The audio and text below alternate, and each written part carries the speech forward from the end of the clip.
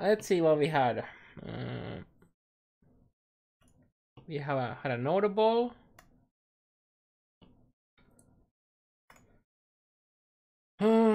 Corpse life. Damage if you ever consume the corpse. Damage if you consume the corpse. Increase damage if you consume the corpse. Skill switch create corpses have a +2 maximum number. Reach and 2% life per second if you consume a corpse. Oh. Oh, that's an interesting node. That is a very good node for Desecrate. Like if you're doing like VD and DD Spellslinger or something like that, I think it's really good for that, right? The +2 corpses. Where is this located? Oh, it's here. It's like it's right next to melding. It's from this slot here.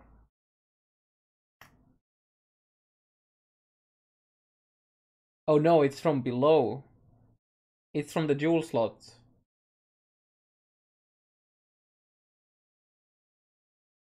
Okay, so that basically means that unless you're playing low life, you'll anoint that. If anything, I don't think VD build. I don't think at least most of the spellslinging builds don't even come near here. You're usually like here, right? So you would anoint it. It's an interesting cluster though. Very cool. Very interesting. Okay, then we have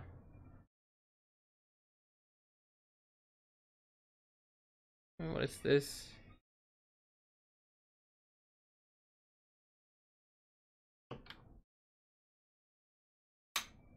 Two-handed weapons. We've reviewed all two-handed weapon base types and have adjusted their attack damage, speed, and implicits with the goal of giving two-handed weapons builds a different feel to their dual wield and one-handed counterparts, and to ensure that the damage you gain by using two-hander are made up for the lack of block and slower attack speed.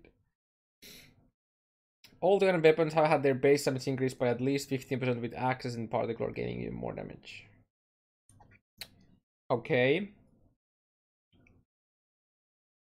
There's just one issue though, especially if they are even further lowering the attack times. And there's this thing where you already one-shot most packs while dual wielding and having crazy attack speed already. So the need to go with slow hitting setups doesn't really make too much sense.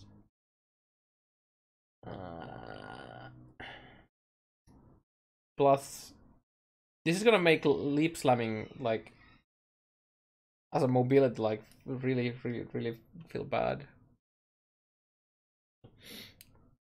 But we'll see how that goes.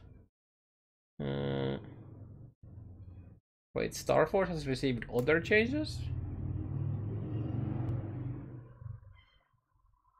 Huh. My guess is that it's gonna make it so that it considers shocks as if dealing with like 300% more damage or something like that. Kind of like they did with the mates from Minotaur. Would be my guess. That would kind of make sense.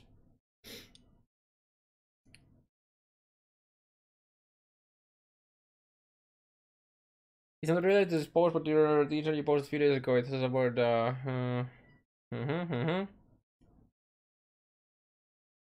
Oh, okay, memes. I see. Yeah, brain ladder. Boring. And then we have Reach of the Council rework. Still have a greater volley. It's IPD, flat physical attack speed, projectile, reduced projectile speed. Arrows fired from the first firing point always pierce. arrows right from the second firing point fork. Third point return. And fourth chain plus 2 times. And okay, now that's a unique item. That is very unique. How does this work when you have more than 4 arrows?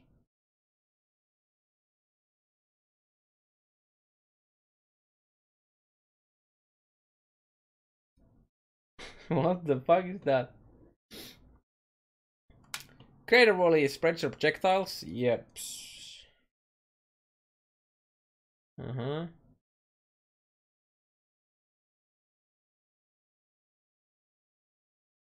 The first firing points are the ones directly to the left and right of your character.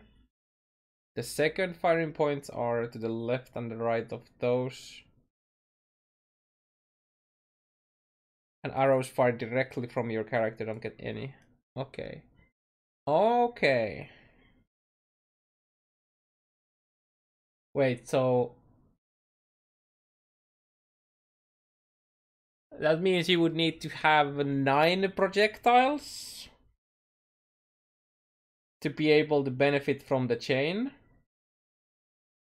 As in the middle, then you have paint time, boys. It is time for paint. Right.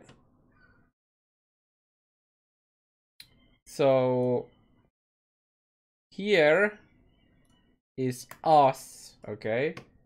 This is the 0. This doesn't get anything. Okay, that's gonna be red. Then orange is gonna be the number 1. So these will always pierce. These will always, was it fork? These will always wait, pierce, fork, return, and then these will chain. Obviously, when you have a volley, so it's like this, of course. But you got the point, right? So wait, how many projectiles does Crater Volley give? How many projectiles is this? Isn't this 4 projectiles?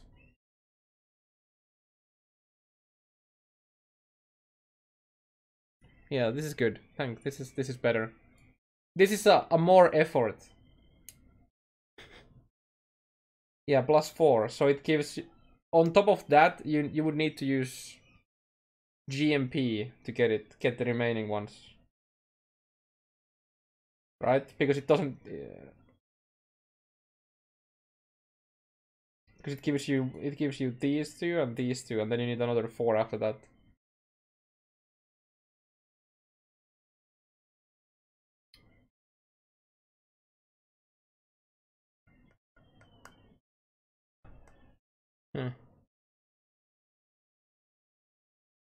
This is a very interesting unique. But what happens when you go past that? What happens when you go past that? What happens to the arrows past that?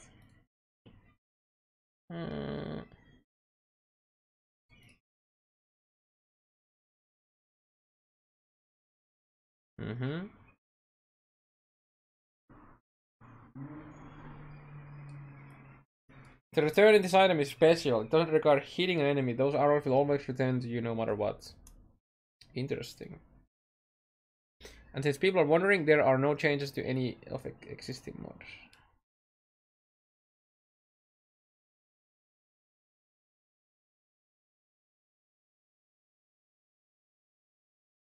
Going full DPS with barrage. I assume. Wait, when you use, yeah, that's gonna look very weird. Okay, where's the remaining responses?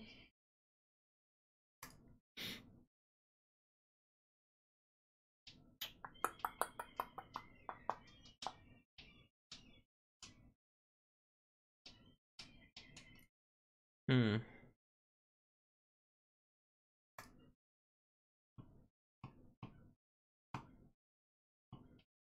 Wait, this was the one.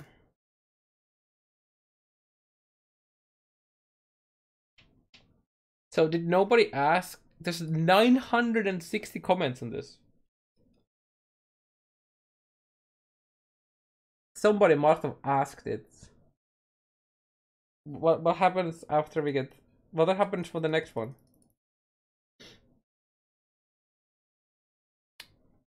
Definitely is unique, yeah.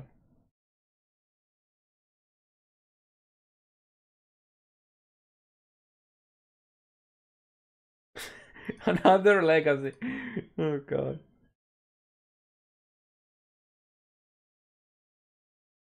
Yes, item level of the beast matters. It's based. The item level is based on the level of the beast when you craft that. Rework of this item.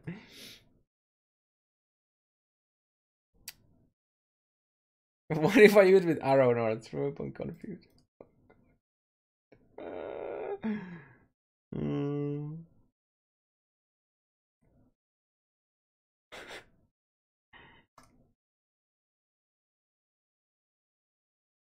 Oh no, I don't even want to think about it, dude. Can we not think about what happens with arrow nova? Nobody cares because if you get plus 8 arrows and still need more plus arrows, you need 3 0.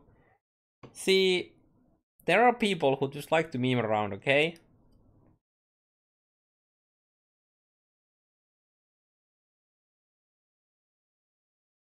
Hmm.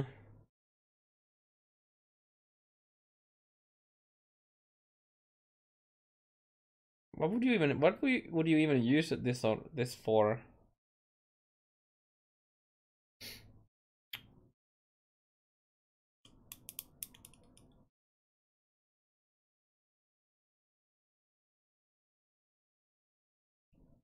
Like the damage doesn't look particularly insane. Oh, the only thing I can think about is like some just like clearing with like lightning arrow or something like that. I mean, always pierce is very powerful. Plus 2 chain is also really good.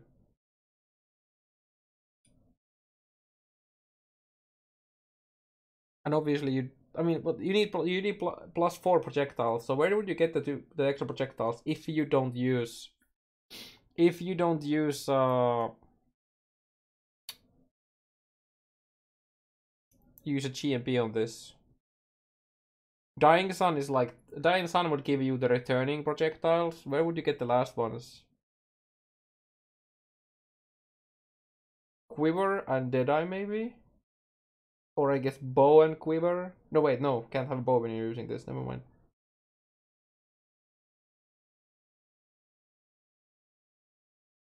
And what if you're not a Deadeye? That's the real quest. I mean, you still get one. You can still get one shading arrow without being a Deadeye. But yeah.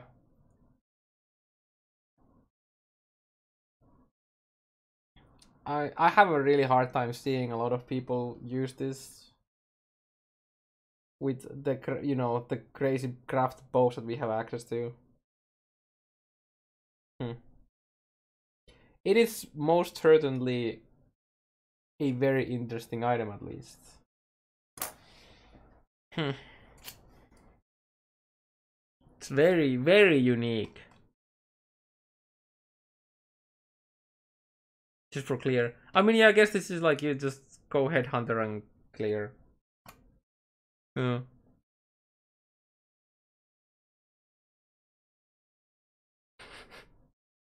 This rework was a reach. Yeah. I mean, If the damage was higher, this would be a very, very good bow.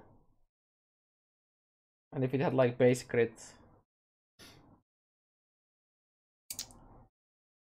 But I still wanna know what happens when you get when you go to 10 projectiles or more. I wanna know what happens then. That is what I need to know. For reasons I can't really describe.